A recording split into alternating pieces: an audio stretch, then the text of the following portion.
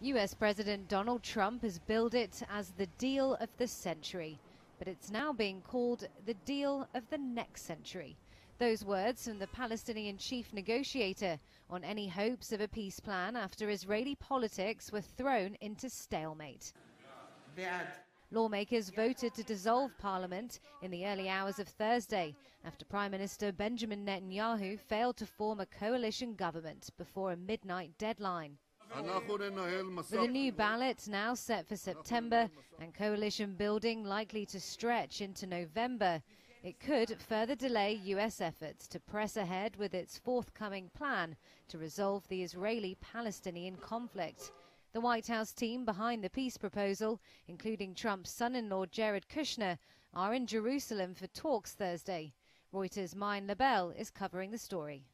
The Palestinians are already boycotting the Trump administration over what they see as its heavy pro-Israel bias.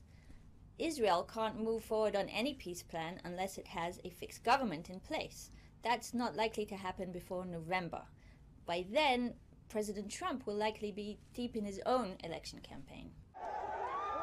Officially, we're told the stalemate came down to a feud over mandatory military conscription between Netanyahu's presumed allies. Some parties want young religious scholars exempted, while others, and many Israelis, say they should share the burden.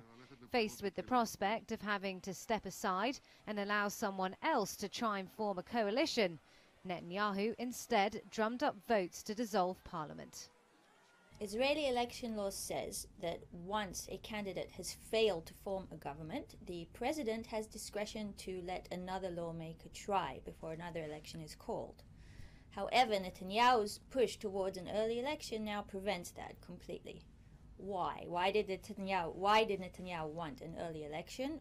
Well, he says he wanted to stop a left-wing government from taking power. Netanyahu's critics, however, say that he may be driven by his own personal political survival.